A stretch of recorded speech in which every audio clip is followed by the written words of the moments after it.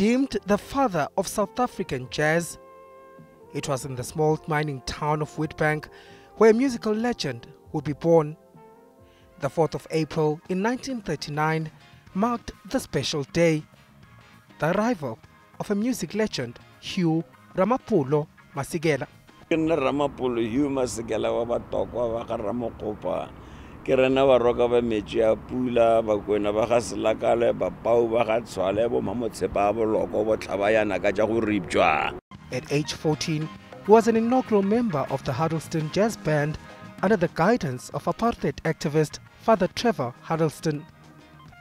From 1954, Masekela played music that closely reflected his life experiences and would later be influenced by the hardships of an oppressive regime. No country has ever portrayed the power of music like the people in South Africa with their people's revolution. It was just it was difficult not to admire them. By age 20, he was a member of the Jazz Epistles along with Abdullah Ibrahim. But his big break would come in 1958 when he scored a role in the musical King Kong. In 1960, at the tender age of 21, he left South Africa for London to study at the Guildhall School of Music.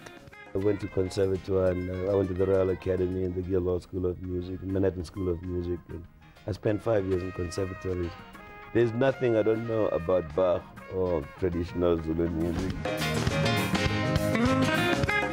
A year later, he found himself exiled in New York.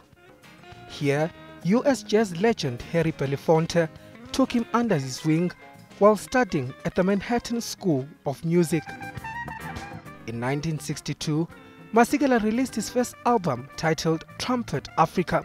The record company felt that this group I was with had been living here, so they felt that the South Africans were playing the music better than they'd ever heard it before.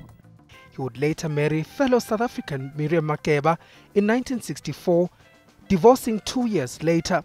The more, the phenomenon about Miriam Makeba especially is that she helped all the young artists out of South Africa and a lot of exiles, to get scholarship.